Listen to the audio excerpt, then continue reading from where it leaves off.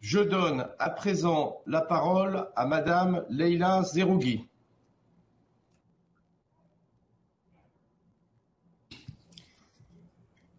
Merci, Monsieur le Président. Mr. President, distinguished Council members, thank you for the opportunity to brief you on the situation in the Democratic Republic of the Congo and to present the various challenges that we are currently facing in the country in a context marked by political tensions and an upswing of violence in certain parts of the East amidst a fragile socio-economic situation.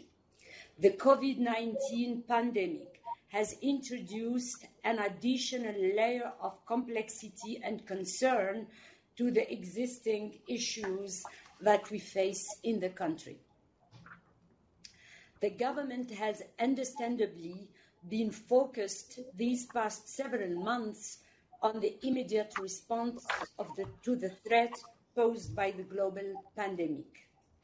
Assisted by MONUSCO, as outlined in the report of the Secretary General submitted to you, the DRC authorities have undertaken a variety of efforts to limit the spread of the virus and alleviate the additional socio-economic burden placed on the population by the movement restrictions, border closures, and other measures taken to deal with the pandemic.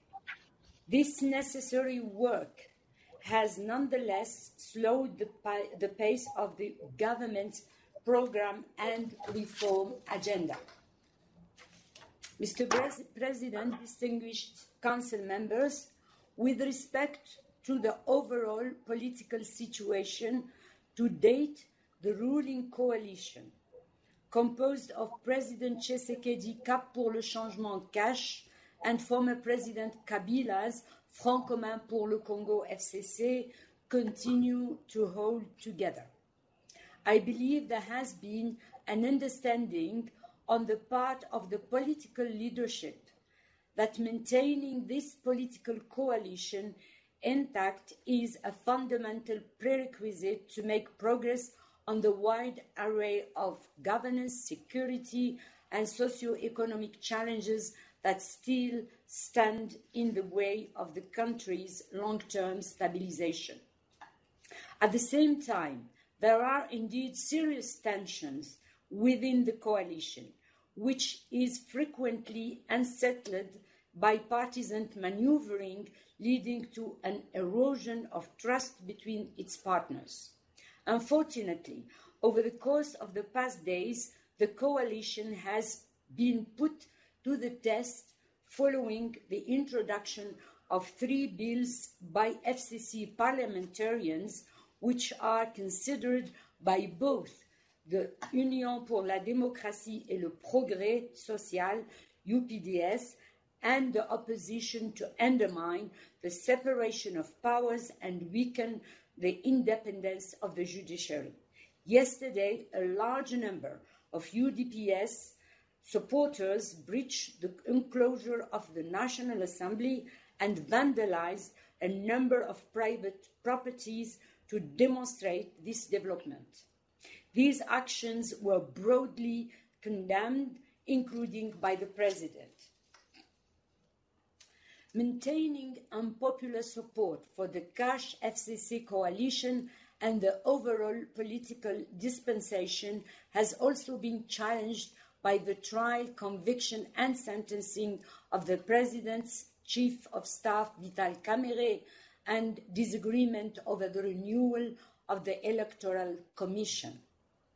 I therefore spare no effort in the context of my good offices to remind interlocutors of the opportunity presented to them by the outcome of the 2018 electoral process, and that the country's progress rests on the readiness of actors across the political spectrum to put aside partisanship in order to prevent a political crisis which could have major consequences on the stability of the country.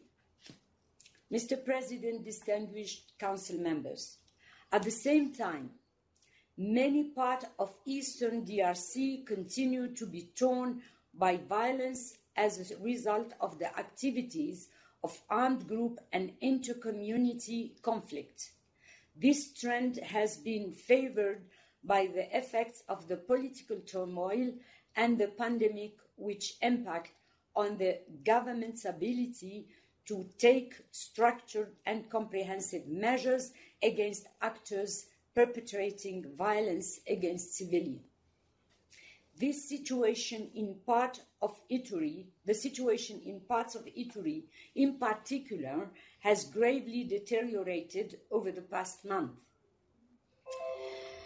An intensification of attacks on civilian and security forces by assailants associated with the Lendu community has in turn triggered Hema and Alur youth to create self-defense groups, sparking fears of a further ethnicization of the conflict.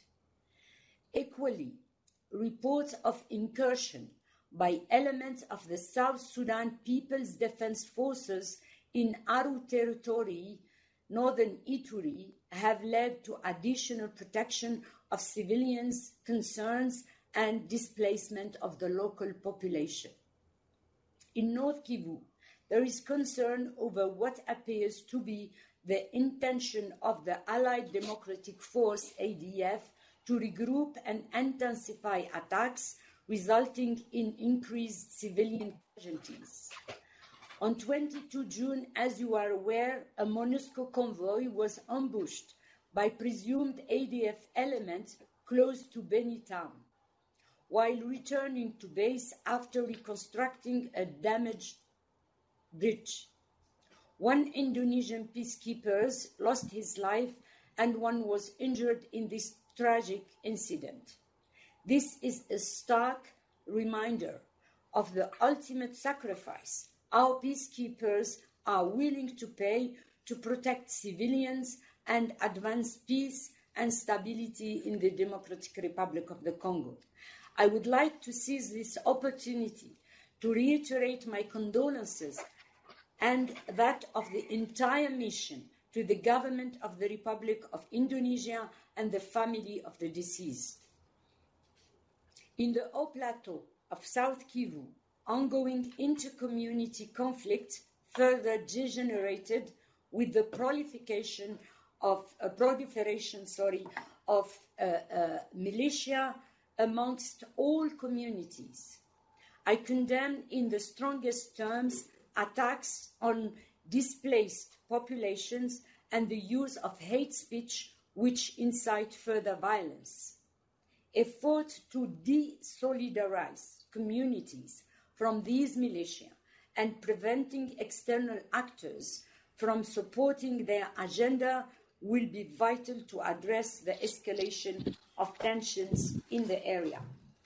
Finally, in Nyunzu territory, Tanganyika province, over 100 civilians have been killed in inter-community conflicts between Twa and Bantu over the course of the past months, and tensions remain high in neighboring areas.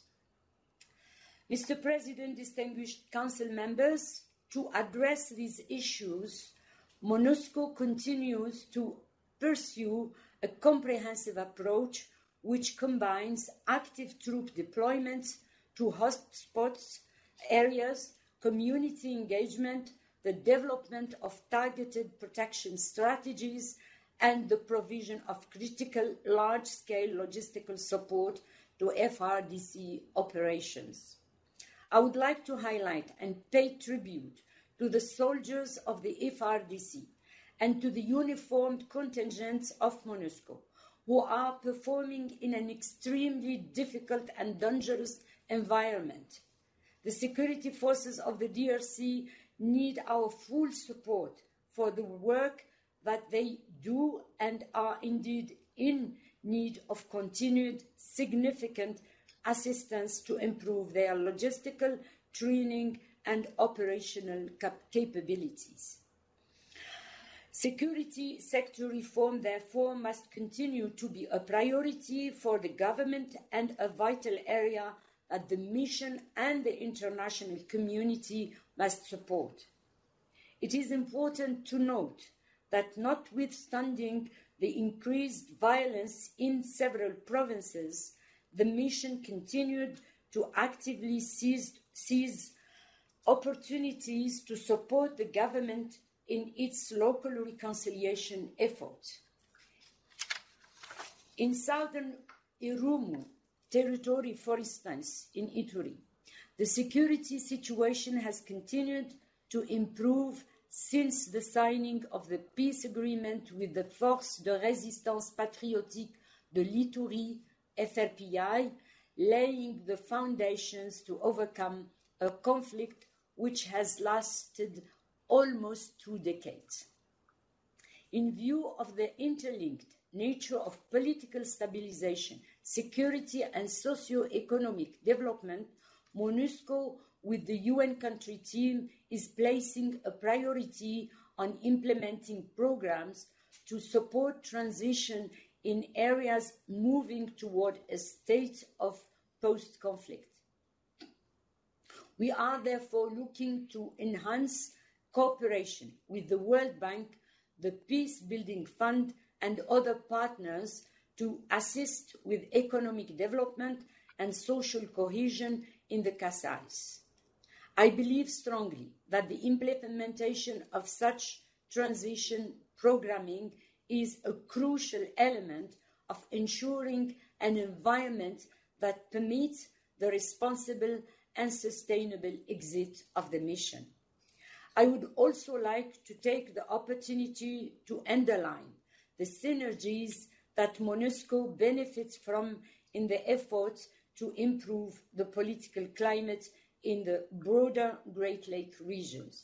In this regard, the mission works closely with the Office of the Special Envoy on a range of issues, including to promote non-military measures to resolve conflict in the region. The African Union and regional organizations also continue to play an essential role in promoting peace and development in the sub-region. The Southern African Development Community, for example, remains a key partner in this effort, as demonstrated by its active role in helping resolve the recent border dispute between the DRC and Zambia. Mr. President, distinguished Council members, as I have emphasized in my recent briefings, there remains an opportunity for long-term progress in the DRC, which can pave the way to a responsible and sustainable withdrawal of the mission in the coming years. While restrictions linked to COVID-19 and the increased violence in the East have hampered effort to hold a structured dialogue with the government as requested by this Council, the mission pursues its internal planning and hopes to build on the constructive relationship to accelerate the development of a joint strategy as soon as the context becomes more conducive.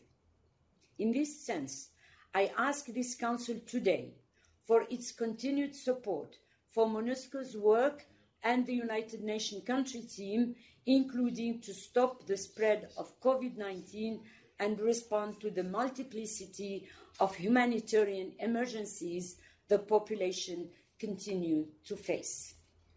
Finally, I would like to express my appreciation to the troop contributing countries, which have demonstrated great flexibility in terms of the temporary halt on troop rotations that have been necessary to ensure that the mission itself does not become a vector for transmission of COVID.